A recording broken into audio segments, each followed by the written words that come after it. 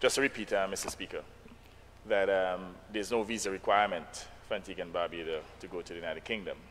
What the United Kingdom has introduced is what is called an electronic travel authorization, ETA, in which individuals practically from all countries, including the great United States, that they have to make an application online to get this travel authorization, which is not going the extra mile of receiving a visa. Almost invariably, unless there is something untoward, that travel authorization will be issued.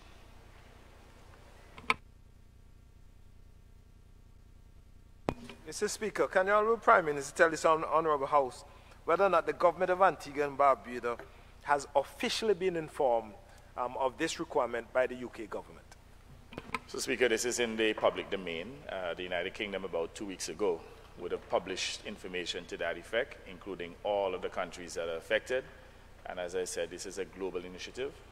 All the countries within the Caribbean region that hitherto had visa-free access, they now have to pursue this ETA, and even the great United States as well, their citizens too have to complete an ETA before they get access or entry into the United Kingdom.